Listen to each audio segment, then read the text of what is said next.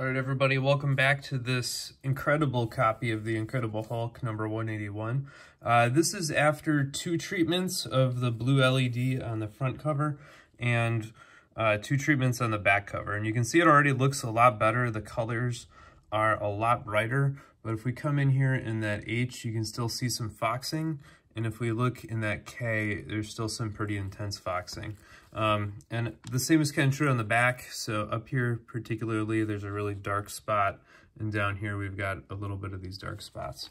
So I'm going to continue treating this with the blue light.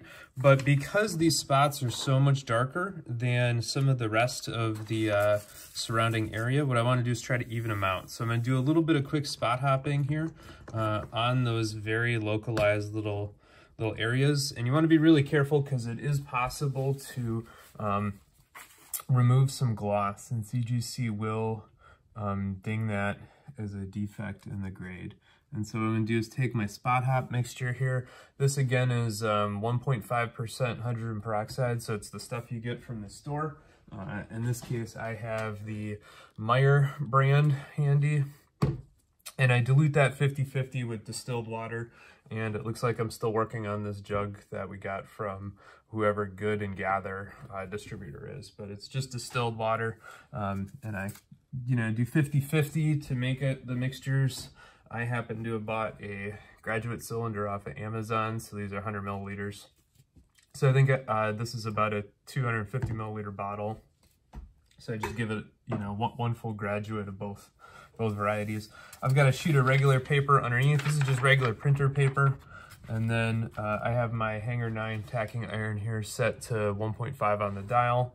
And you can see it kind of blotting through there. And we're just gonna give it like a 10 banana, maybe closer to a 5 banana. We just kind of want to see that drop kind of dry. And it's very important when doing this that you do not crank the dial on the iron. That'll definitely be the biggest cause of a problem.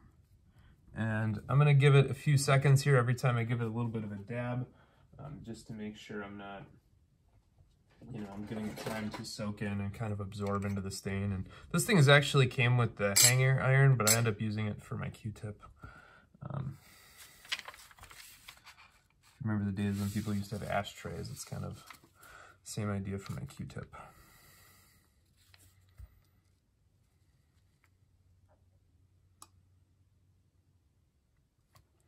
Just gonna check that out every few seconds. You don't need a lot of pressure. We're just gently using the heat from the iron to try to dry out that spot. And after applying the peroxide, a little bit of heat there will cause some of the chemical reactivity.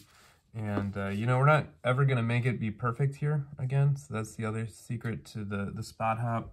We're not going to try to go the full mile. What we're trying to do is just hit it 75, 80, 90%, somewhere in there, and that way the blue LED can do a little bit more. I was curious, sometimes these really dark, intense foxing spots do clean up with the blue LED right off the bat, but if I'm 2 treatments in and there's that much intensity, it's time to do a quick spot hop here.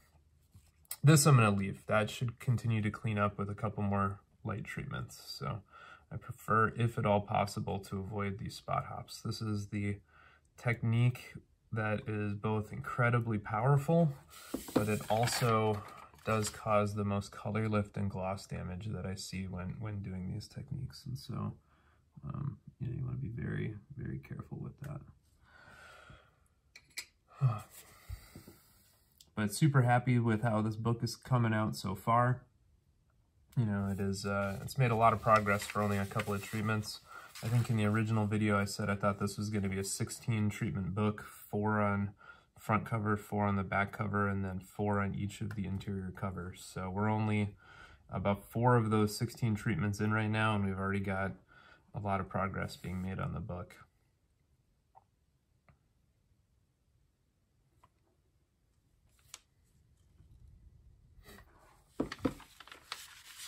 You can see it's lightening up there. The foxing, I've never seen anything transfer. So like if you have tide lines or stains, sometimes like in the other video I had, you could see those transferred to the overlay sheet and we got all the lines and stuff. With foxing, I don't see that. So I think part of the reason is these are supposed to be iron minerals, and I think you're changing the oxidation state and the coordination sphere, and they just dissolve into the water and they become colorless. So unlike some of the tannins that stay that dark, deep brown color.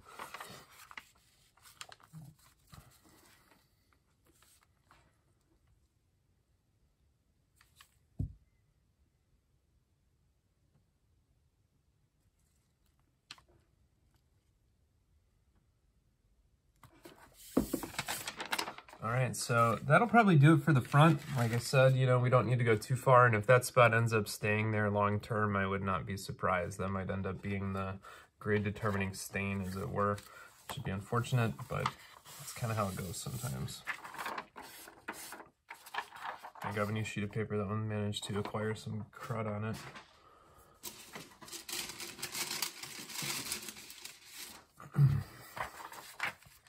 Back cover here has a lot of light spots, and so these, again, you don't want to get too carried away because we're going to do some extra treatments downstairs in the light box anyway.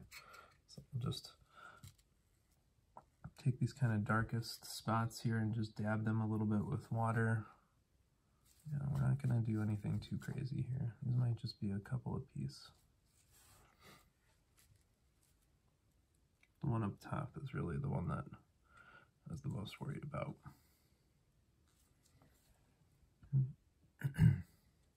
And I've seen books as high as 9.0, 9.2 with light foxing, so a little bit being left over is not a problem.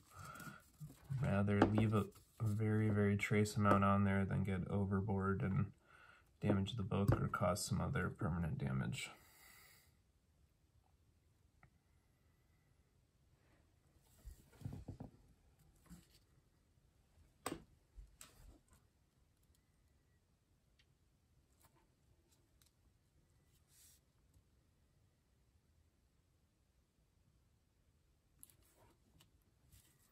And as you can see, this is a pretty pokey process, so it definitely is not something that you just sit down and do in a few seconds. It usually takes a little bit. For some books, I can end up doing this for over a half hour, just going spot to spot to spot, real light, trying to dab them all. It's definitely a very pokey process. It's one of the reasons why I charge a little bit more for stain removal than I'm sure some people would like, but it takes a lot of time, and it's not the kind of thing you can automate or not pay attention to. You kind of got to be on your toes the whole time. As I'm pulling the overlay off, you know, I'm trying to be very careful to listen for any cracking or sticking feeling, because again, you can end up damaging a book real easy. All you have to do is gently nudge, kind of hit that dial and knock it up to a 2 by accident, or if you oversaturate your spots, you can end up with micro creasing, is a very common problem.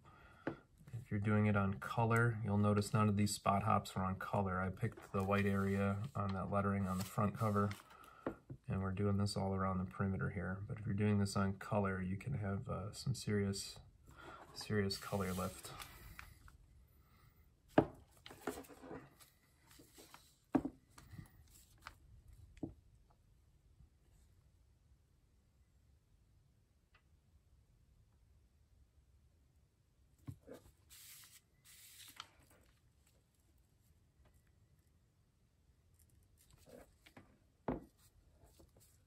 The corner here needs a little bit more.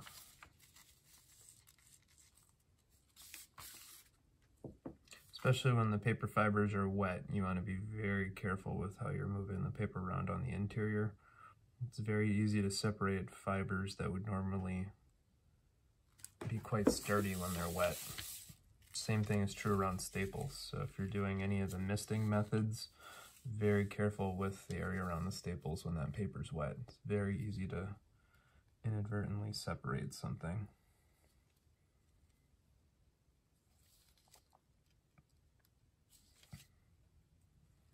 Again, it might not look like we're doing a whole lot, might not look like we're accomplishing anything, but believe me, when that blue LED treatment goes the next time around, it's going to have a lot better chance at evening these spots out. If you've ever diluted color, you'll know it's very easy to see very little bits of color or discoloration. It's really hard to fully bleach it out. So we're trying to get a majority out here so that the blue LED can mop up the last little bit.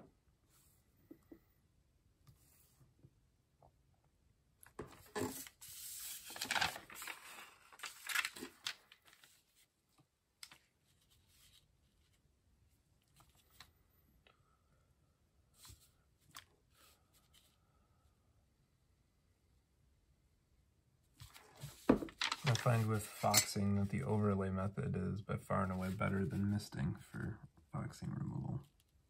It really does work better. All right, we're gonna do a couple more here on this really intense spot on the top. I'll probably be done on the bottom.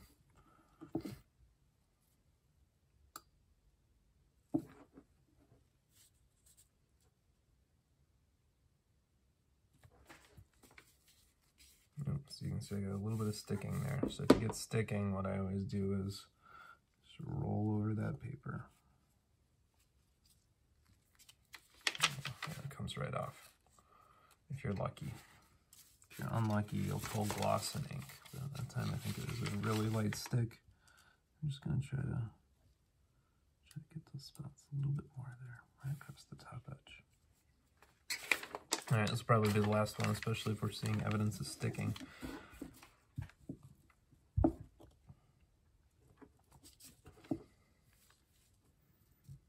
If I'm more organized, I try to do this live and field questions while I'm sitting here. Make it more entertaining for you all.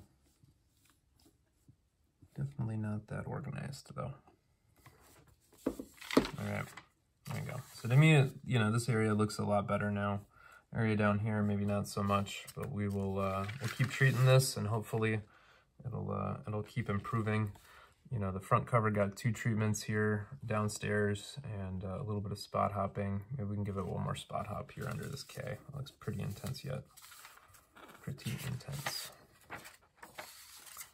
I'm actually going to try to treat the interior. You can see that it does have some pretty dark, intense spotting right in here. So I'm going to try to do that from the interior out. One thing you never want to do is put water on both the inside and the outside at the same time. Do not do that. I'm going to use the dry end of the Q-tip here just to keep that moisture as much off the black as possible.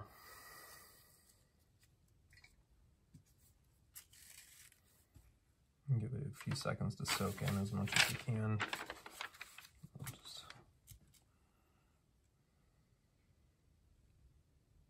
Pretty intense staining here on the K. But unfortunately it is front and almost center.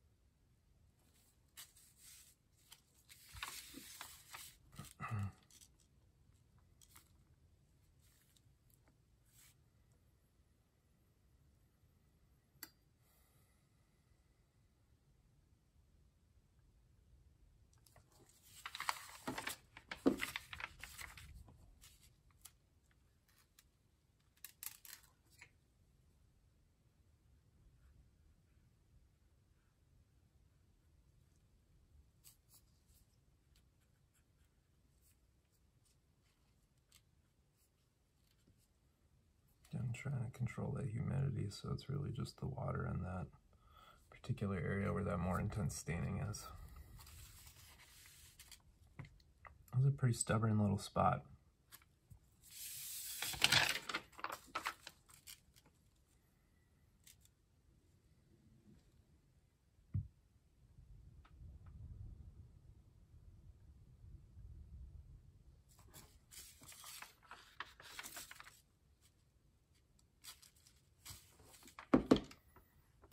A little bit of sticking.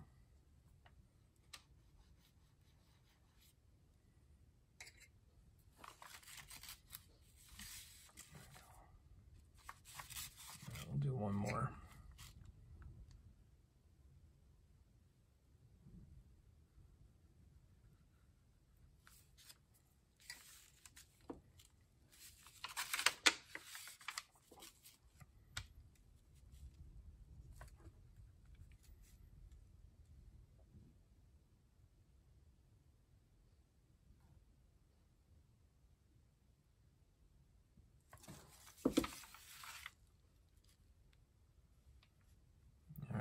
I think that'll be it for this. We'll see how this checks out after another couple of blue LED treatments.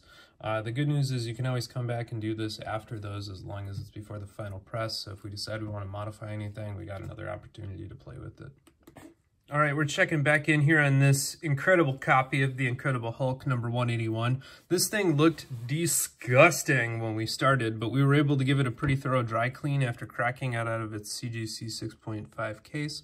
And we were really concerned with some of the foxing that was up here, as well as the really intense spot in the K. And if you look really in close, as I kind of predicted, even after multiple treatments, that really intense spot still does have a little bit of grossness there. That was after spot hopping, and this book got 4 front cover treatments and 4 interior front cover treatments, so a total of 8 treatments to try to address that spot. And then I did 1 follow-up treatment where I dabbed peroxide on that spot. So that spot has been hit with everything I got, and that's about as good as I think it's going to get without risking some other more serious damage to the book, including color loss or ink fading or, some other things. So as you can see, in general, it's a pretty nice copy. We have some of these spine ticks will look better after the press. The corners are all really clean. We've gotten rid of all of that, discoloration and grossness, especially in the big swoosh here, so that looks really nice. The interior cover also looks really nice. Oh, by the way, it has that characteristic wrinkle of being done here down in the light box, so that'll flatten out after the press. But you can see the interiors now are incredibly smooth. They look not necessarily brand new, but very bright. The back cover is the same. There might be a little bit of discoloration up here, but in general, this thing looks amazing compared to what it did beforehand. So this is the power of the blue LED light treatment technique. So in this case, I did a lot of what we call bled O technique. Specifically, I think we have Chris Trump at the Captain Mike Facebook group to thank for this. He's one of the main pioneers that helped out, and all the secrets are revealed in the comic book stain removal and whitening book. So check that out. Join the Captain Mike YouTube channel to be able to figure out how to make your own light box, and feel free to join the Facebook group for some extra insights and questions asked. So that would be my advice to you. Again, the interior cover here looks really nice. So we're going to go ahead and flatten this out in a final press, and then we'll come on back and see what it looks like. All right, one final check-in here with this incredible copy of The Incredible Hulk number 181. What I wanted to show you in the glare is now we have smoothed out this book, so it no longer has that wrinkled look to it, and you can see it is pretty sharp. So there's the one spine tick that was quite bulging after the blue LED treatments. It's still there in the glare, but you can see, down the spine, if you remember the original video, looked almost leopard spotted due to how gross it looked. The Hulk now looks bright. We've still got very small residual amount of that foxing there. And if you compare this to the original video, this back cover looks immaculate. Remember, it was just completely filthy. It was scuzzy. It was heavily foxed. It was just absolutely a train wreck. And so we've been able to really touch this up. It has wonderful glare and sheen now across it. It's free of all kinds of heavy creasing. I'm pretty optimistic this one's gonna come in. You know, my heart would throb if it came back a 9.0 because that would be a 2.5 grade increase. Realistically, I think they're gonna hit it at an 8.5, but we'll see how we actually do. And just so you get an idea of how I send really nice books to CGC here, I have my 2mm fullback E. Gerber board, and what I'm going to do is slide this in here upside down and try to line the book up on the board, and then again I'm going to push on the board, not on the book, to get it situated as far down as I can go. Flip it over very gently. I've got my electrical tape here. Always do this on a flat, hard surface.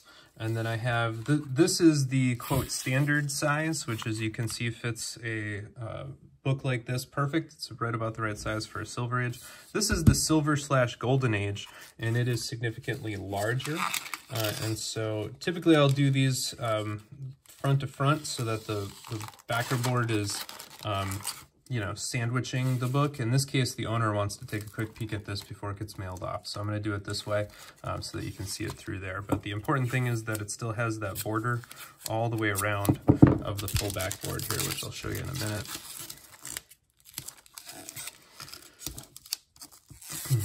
And so to me, the important thing is making sure you have kind of this double fat full back, you know, edge, and you've got really nice protection on that corner. The same thing is true up here. So we've got, you know, double full back. So that one is nice and ready for CGC. We'll see what they say about it. I'm super excited to be able to post this video when it comes home. Take care, everybody. All right, the grade is in. CGC has delivered the Hulk 181 that I've been working on to the owner.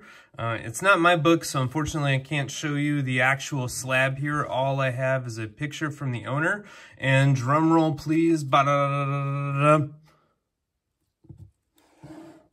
There it is. 9.0 white pages. So that is the end result of our hard work, is converting the CGC 6.5 off-white white pages to this now beautiful and upgraded copy of the Hulk 181 9.0 through extensive cleaning and foxing removal. What you'll notice is the really dark spot here down on the Hulk stayed. So if we zoom in there, you can see those exact dark spots there that kind of resisted even our deepest cleaning on the K and the Hulk. And so that's our indication it's the same issue. And with that, this journey is done. So I'm calling it a wrap. Thank you for your attention and following both parts of the journey here. And I'll look forward to posting a couple more of these as we go from, you know, slab to new slab and see how we do. So take care. Please give a like, thumbs up, subscribe, share with a friend, etc., etc. Follow me on Facebook and Instagram. By the way, the full before and after pictures are posted both on Facebook and Instagram. Take care, everybody.